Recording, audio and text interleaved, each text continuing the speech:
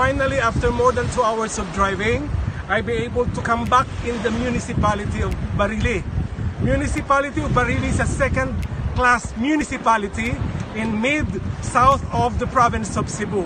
It is a growing tourism industry because aside from the Mantayupan waterfalls, they have now the new resort, as what they call it, as Blue Space Resort, in a very isolated place somewhere here in Barili. Let's check out the place. Come on, join me.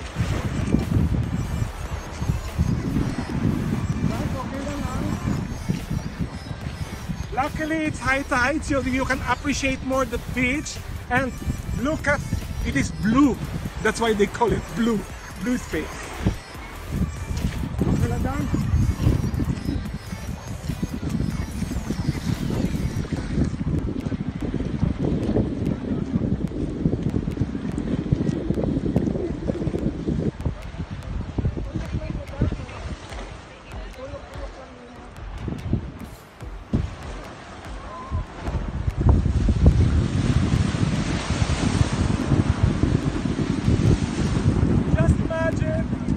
When it's high tide, as if you are Noah crossing the sea, because eventually when the tide is higher, the sea or the water will spill over, and you will be crossing this connection bridge to the floating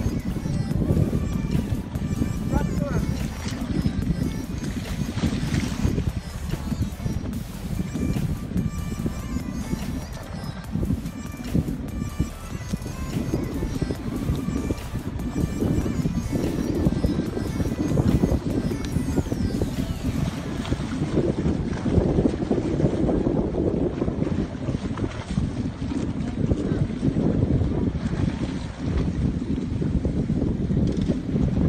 Unique with the Blue Space Resort is the floating nipa hut that eventually would become an ideal place for diving, because underneath of this resort are the coral formation and also the different kinds of fishes.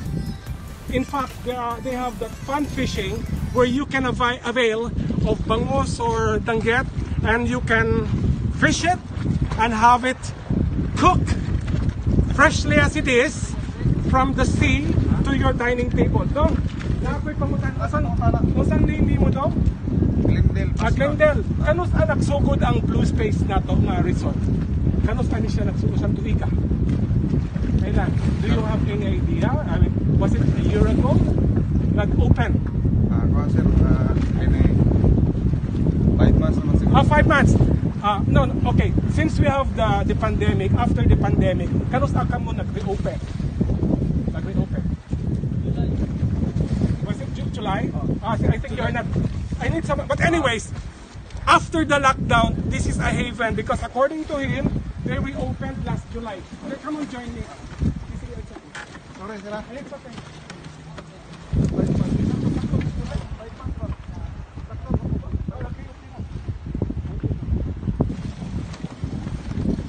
The bamboo bridge is was made possible so that you can go to the deeper side of the sea, so it can be an ideal place for diving.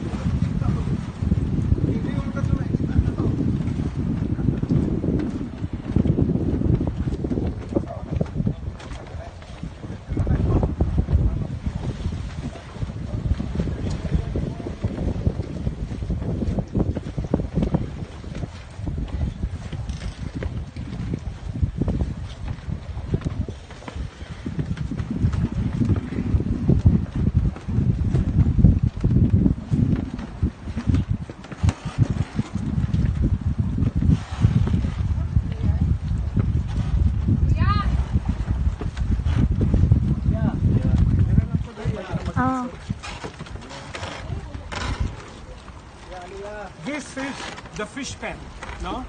So you can catch fish here.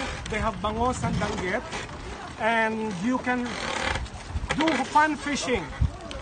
You can personally fish for your food. So they have bangos and danggit, and it will be weighed per kilo, and they would charge for the cooking. Now I will check later the prices, but this is one of the main attraction here, that you can go fishing.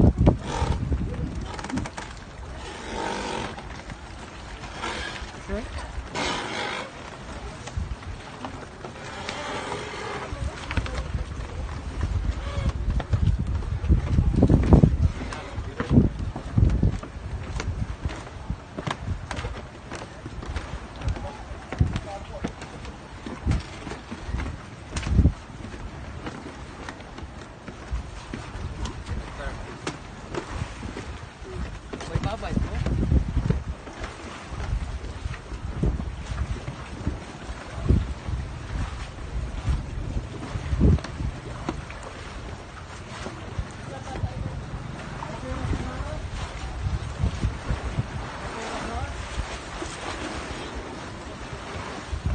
It is a very intrinsic design of bamboo piles that makes it into a bridge that would connect the shoreline to this diving area and dining area.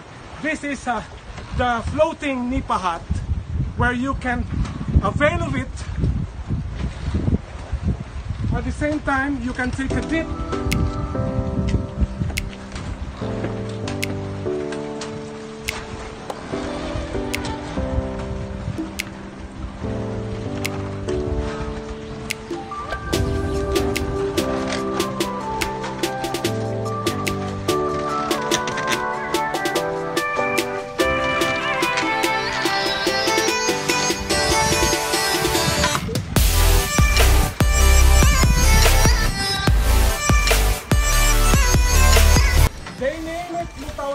No? That is a Cebuano dialect, which means float.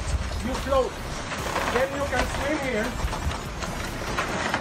And if you look closely, may mga isda, no? Maraming sea creatures.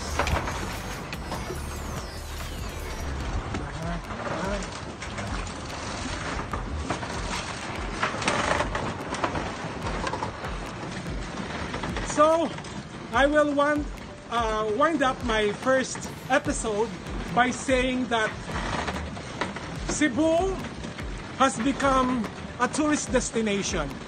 So while we are being discouraged to travel to other cities, to other provinces or other region, I would like to encourage all of you to support our tourism industry. We should travel local and help revive the tourism industry in the province of Cebu. So come visit Blue Space Resort, located in the Municipality of Barili, province of Cebu. Mayong buntag, Cebu.